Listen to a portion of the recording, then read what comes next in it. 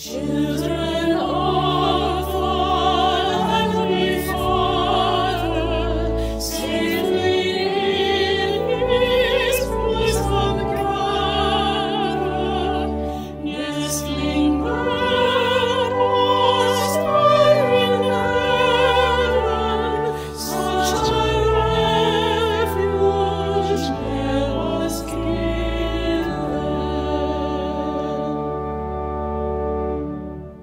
God His own doth tend and nourish, in His holy coast they flourish. From one evil things He spares them, in His mighty arms He bears them.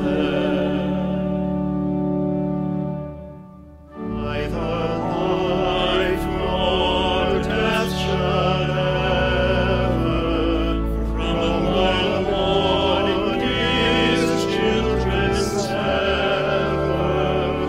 Unto them His grace He showeth, and their sorrows all He knoweth. For He giveth, for He taketh, God His children ne'er forsaketh. Is the loving purpose solely to preserve them pure and holy.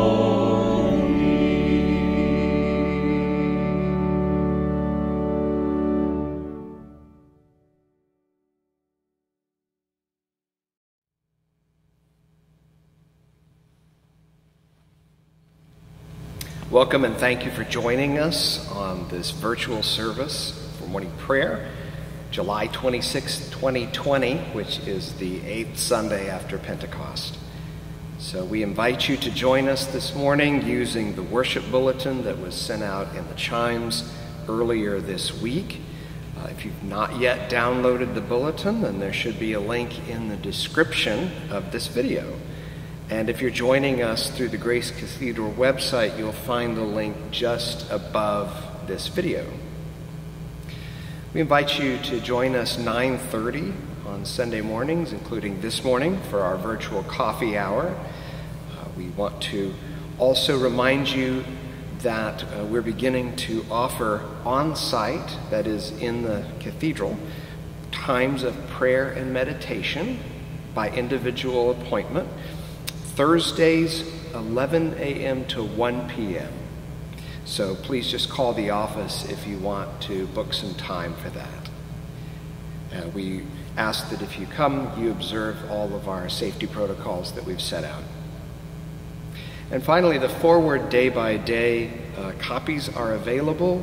The current issue is August through October, and they will be available in the cloister hallway. We ask for a $1 donation. Now let us prepare our hearts for worship.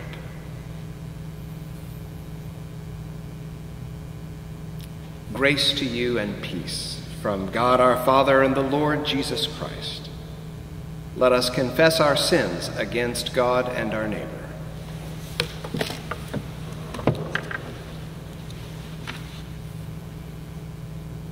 Most merciful God, we confess that we have sinned against you in thought, word, and deed, by what we have done and by what we have left undone. We have not loved you with our whole heart. We have not loved our neighbors as ourselves. We are truly sorry, and we humbly repent.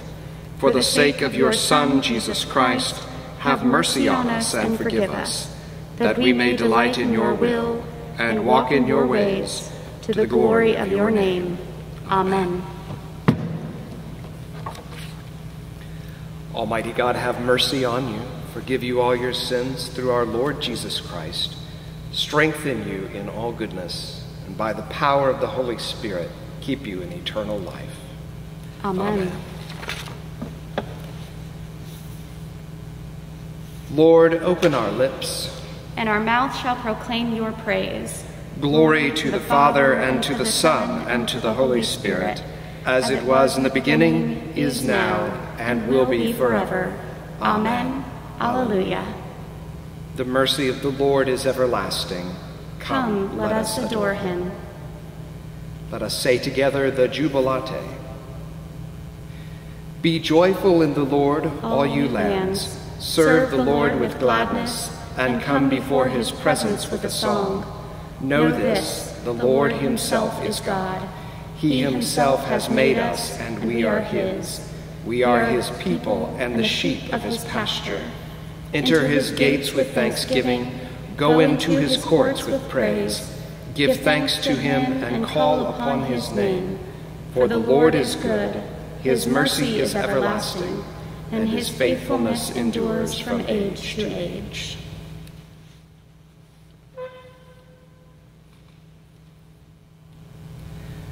Let us pray together this morning selected verses from Psalm 119.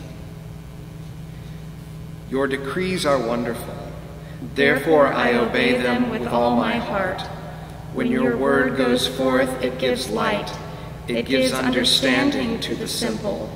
I open my mouth and pant. I long for your commandments. Turn to me in mercy, as you always do to those who love your name. Steady my footsteps in your word. Let no iniquity have dominion over me. Rescue me from those who oppress me, and I will keep your commandments. Let your countenance shine upon your servant, and teach me your statutes. My eyes shed streams of tears, because people do not keep your law. A reading from the first book of Kings. At Gibeon, the Lord appeared to Solomon in a dream by night, and God said, "Ask what I should give you." And Solomon said, "You have shown great and steadfast love to your servant, my father David, because he walked before you in faithfulness, in righteousness, and in uprightness of heart toward you. And you have kept for him this great and steadfast love, and have given him a son to sit on his throne today. And now, O Lord my God, you have made your servant king in place of my father David, although I am only a little child. I do not know how to go out or come in, and your servant is in the midst of the people whom you have chosen, a great people, so numerous they cannot be numbered or counted. Give your servant, therefore, an understanding mind to govern your people, able to discern between good and evil, for who can govern this, your great people?" It pleased the Lord that Solomon had asked this. God said to him, "Because you have asked this, and have not asked for yourself long life or riches, or for the life of your enemies, but have asked for yourself understanding to discern what is right, I now do according to your word. Indeed, I give you a wise and discerning mind. No one like you has ever been before you, and no one like you shall arise after you."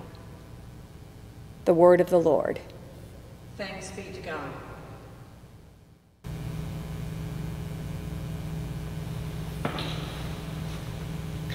Let us say together Canticle 12. Glorify the Lord, all you works of the Lord. Praise him and highly exalt him forever.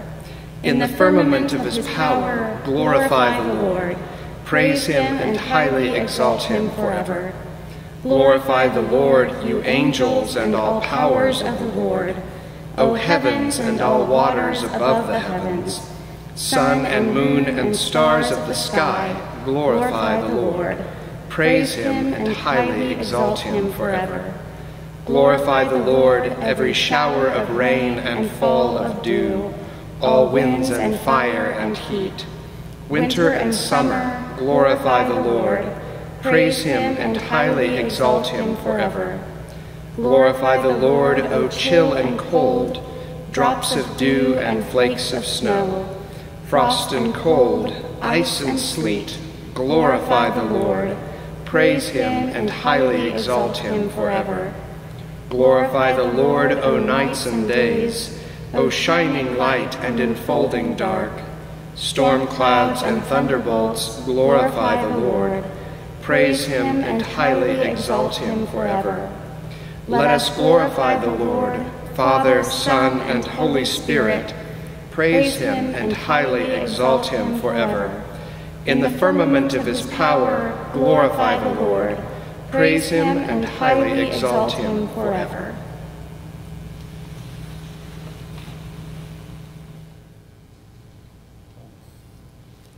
A reading from the letter of Paul to the Romans. The Spirit helps us in our weakness, for we do not know how to pray as we ought. But that very Spirit intercedes with sighs too deep for words. And God, who searches the heart, knows what is the mind of the Spirit, because the Spirit intercedes for the saints according to the will of God. We know that all things work together for good for those who love God, who are called according to his purpose. For those whom he foreknew, he also predestined to be conformed to the image of his Son, in order that he might be the firstborn within a large family. And those whom he predestined, he also called. And those whom he called, he also justified. And those whom he justified, he also glorified. What then are we to say about these things? If God is for us, who is against us? He who did not withhold his own Son, but gave him up for all of us, will he not with him also give us everything else? Who will bring any charge against God's elect? It is God who justifies. Who is to condemn? It is Christ Jesus who died, yes, who was raised, who is at the right hand of God, who indeed intercedes for us. Who will separate us from the love of Christ? Will hardship, or distress, or persecution, or famine, or nakedness, or peril, or sword? As it is written, for your sake we are being killed all day long. We are accounted as sheep to be slaughtered. No, in all these things we are more than conquerors through him who loved us.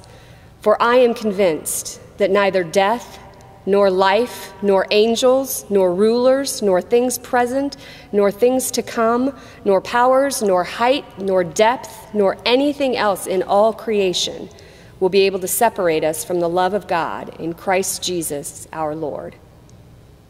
The word of the Lord. Thanks be to God.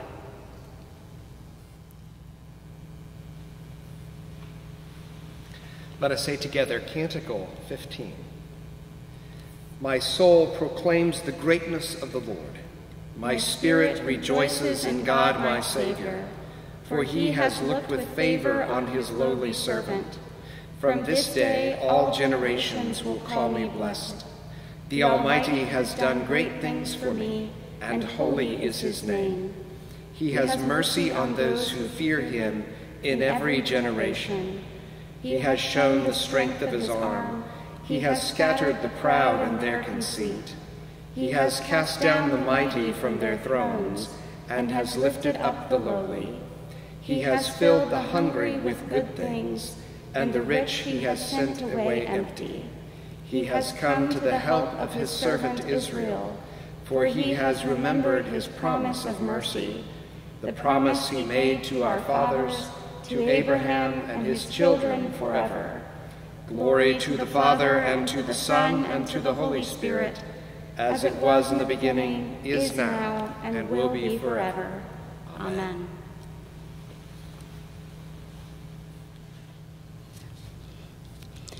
A reading from Matthew. Jesus put before the crowd another parable. The kingdom of heaven is like a mustard seed that someone took and sowed in his field. It is the smallest of all seeds, but when it has grown, it is the greatest of shrubs and becomes a tree, so that the birds of the air come and make nests in its branches. He told them another parable. The kingdom of heaven is like yeast that a woman took and mixed in with 3 measures of flour until all of it was leavened. Jesus said to his disciples, "The kingdom of heaven is like treasure hidden in a field, which someone found and hid. Then in his joy he goes and sells all that he has and buys the field." Again, the kingdom of heaven is like a merchant in search of fine pearls. On finding one pearl of great value, he went and sold all that he had and bought it. Again, the kingdom of heaven is like a net that was thrown into the sea and caught fish of every kind. When it was full, they drew it ashore, sat down, and put the good into baskets, but threw the bad away. So it will be at the end of the age. The angels will come out and separate the evil from the righteous and throw them into the furnace of fire, where there will be weeping and gnashing of teeth. Have you understood all of this? They answered, "Yes." And he said to them, "Therefore every scribe who has been trained for the kingdom of heaven is like the master of a household, who brings out of his treasure what is new and what is old." The word of the Lord. Thanks be to God.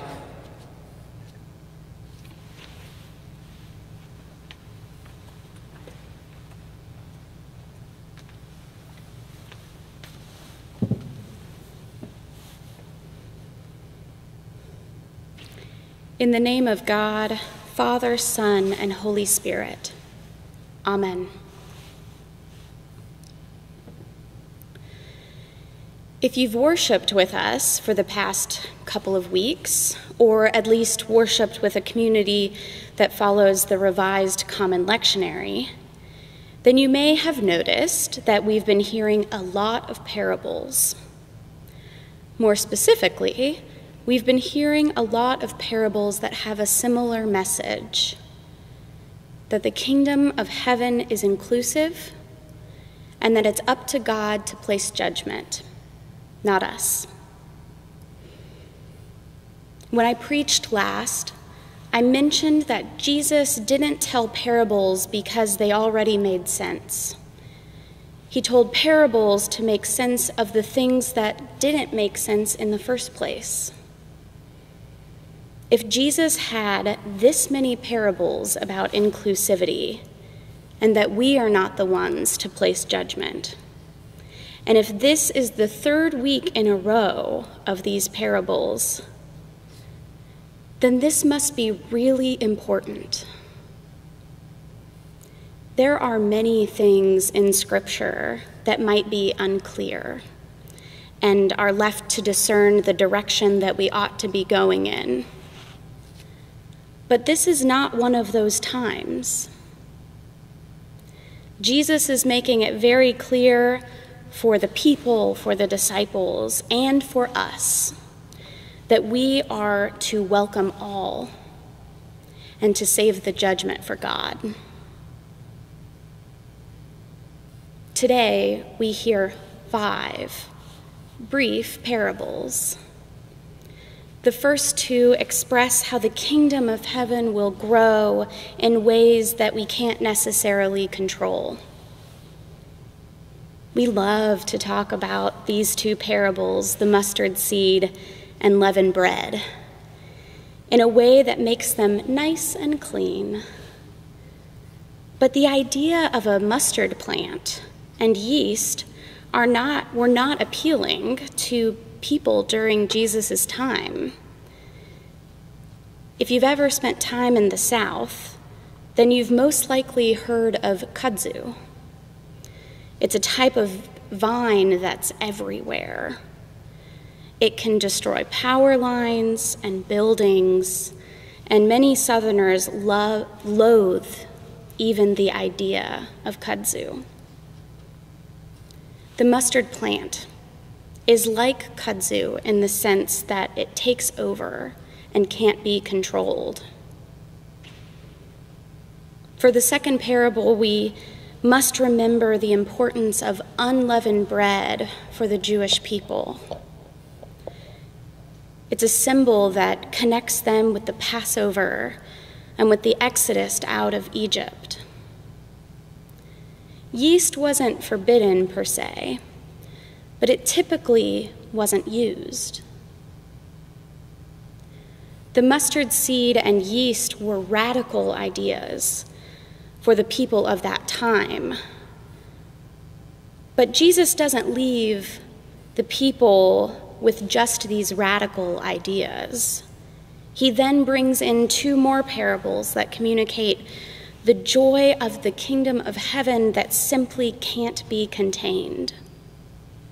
A joy that causes people to give up all that they possess so that they can take part in this joy, in the kingdom of heaven. The last parable in this set, however, might cause some pause.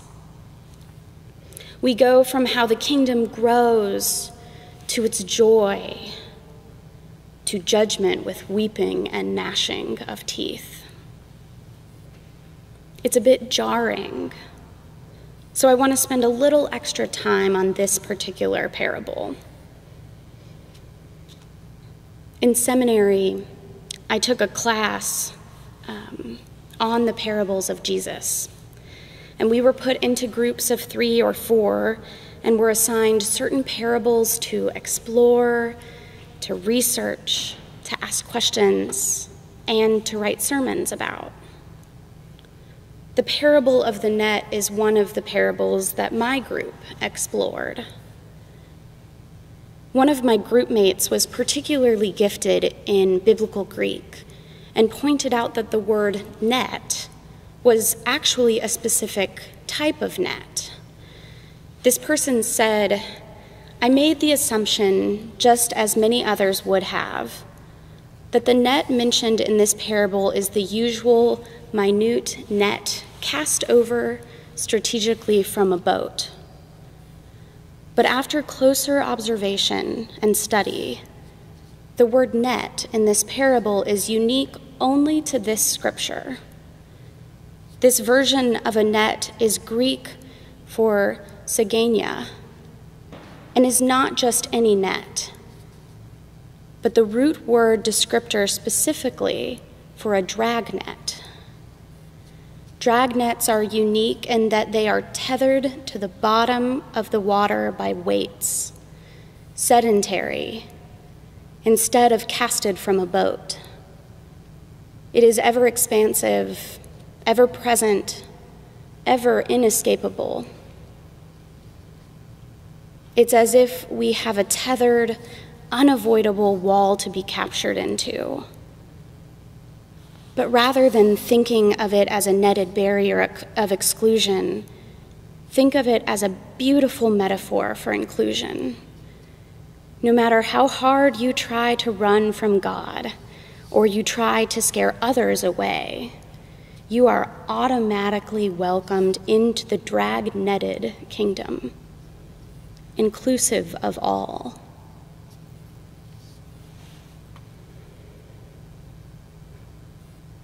The second part of this parable, the part with the weeping and gnashing of teeth, we are once again reminded that judgment is not up to us. If you read it carefully, it says, the angels will come out and separate the evil from the righteous. We are not the angels. We are not God. We are not in charge of who gets sorted where. So what are we to make of this parable, of who gets kept and who gets thrown back? As humans, we have shown that we are full of bravery and compassion. And at the same time, we have also shown that we can be cruel and cowardly. And these qualities can and do live in the same persons. These can live in each of us. Getting caught up in trying to determine how God is going to sort humanity misses the point of this parable. We all have the freedom to make choices in what our priorities are and how we treat one another.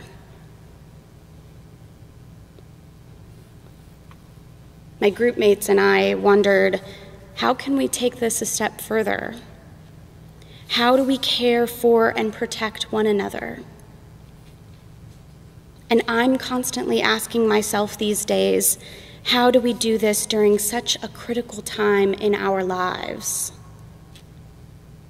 Although we naturally group ourselves with certain groups of people based off many different factors, we still have to live in a world where our morals and ideologies are not the same. So what does it look like to share this world with others, especially not knowing how we will get sorted once we've been pulled into the net? We live in a big world with lots of different types of people, and it's not up to us to judge how we will ultimately be sorted. As Christians, we have a responsibility to share God's love with the gift of inclusion and without judgment. Even when it's hard, especially when it's hard, God is there to help us through this very messy world. So welcome all who join you in the net. Don't judge. Welcome them. Amen.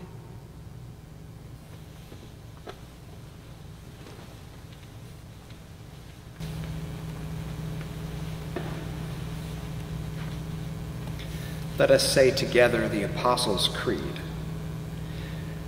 I believe in God, the Father Almighty, creator of heaven and earth. I believe in Jesus Christ, his only Son, our Lord. He was conceived by the power of the Holy Spirit and born of the Virgin Mary. He suffered under Pontius Pilate, was crucified, died, and was buried. He descended to the dead. On the third day he rose again. He ascended into heaven and is seated at the right hand of the Father. He will come again to judge the living and the dead. I believe in the Holy Spirit, the Holy Catholic Church, the communion of saints, the forgiveness of sins, the resurrection of the body, and the life everlasting. Amen. The Lord be with you. And also with you. Let us pray. Our Father, who art in heaven, hallowed be thy name. Thy kingdom come, thy will be done, on earth as it is in heaven. Give us this day our daily bread, and forgive us our trespasses, as we forgive those who trespass against us. And lead us not into temptation, but deliver us from evil. For thine is the kingdom, and the power, and the glory, forever and ever. Amen. Show us your mercy, O Lord. And grant us your salvation. Clothe your ministers with righteousness. Let your people sing with joy. Give peace, O Lord, in all the world. For only in you can we live in safety. Lord, keep this nation under your care. And guide us in the way of justice and truth. Let your way be known upon earth. Your saving health among all nations. Let not the needy, O Lord, be forgotten. Nor the hope of the poor be taken away. Create in us clean hearts, O God. And sustain us with your Holy Spirit. O God, the protector of all who trust in you, without whom nothing is strong, nothing is holy, increase and multiply upon us your mercy, that with you as our ruler and guide, we may so pass through things temporal, that we lose not the things eternal. Through Jesus Christ our Lord, who lives and reigns with you and the Holy Spirit, one God, forever and ever. Amen. O God, we look to you in a season of rampant epidemic. We earnestly pray to see the end of it. Bless the dead and dying, and be with all those left to grieve. Bless the decision makers and researchers of our world with deep wisdom for the coming days. Bless those who live out hours of uncertainty, pending tests or living in quarantine. Bless all those who provide for the means of our survival, our food, shelter, and medicine. Finally, bless us and the ones we love and care for, that in your good time the whole world may know you as the great physician, as you are continually revealed in Jesus Christ, our Savior. Amen. O God, you have bound us together in a common life. Help us in the midst of our struggles for justice and truth to confront one another without hatred or bitterness, and to work together with mutual forbearance and respect through Jesus Christ our Lord. Amen. O God, you have made of one blood all the peoples of the earth, and sent your blessed Son to preach peace to those who are far off and to those who are near. Grant that people everywhere may seek after you and find you. Bring the nations into your fold. Pour out your Spirit upon all flesh, and hasten the coming of your kingdom. Through Jesus Christ our Lord. Amen.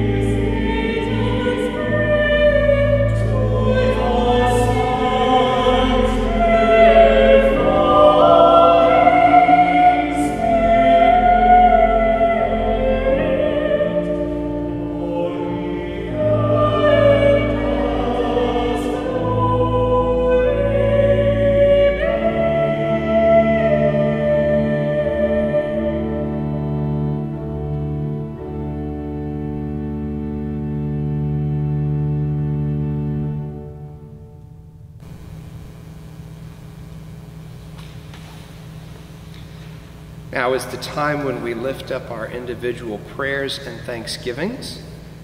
In our diocesan cycle of prayer, in the Diocese of Kansas, we remember the students and faculty of Bishop Seabury Academy. In our Cathedral cycle of prayer, we remember Trinity Cathedral in Trenton, New Jersey. And with permanent altar flower memorials, we remember today Jean Balmar, Robert Crary, Sarah Crary, Dana Killinger Sr., Mary Ewart, Samuel Whedon Crow, and Frank Davis. And we leave space now for your prayers.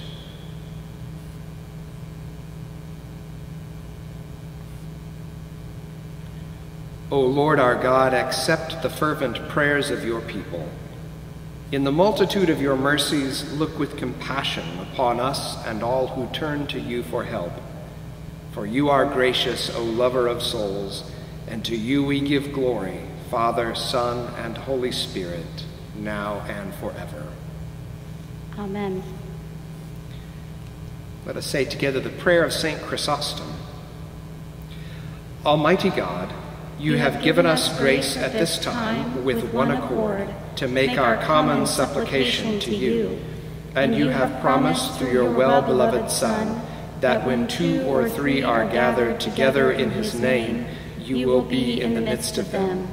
Fulfill now, O Lord, our desires and petitions as may be best for us, granting us in this world knowledge of your truth, and in the age to come, life everlasting. Amen. Let us bless the Lord. Thanks be to God. The grace of our Lord Jesus Christ and the love of God and the fellowship of the Holy Spirit be with us all evermore. Amen.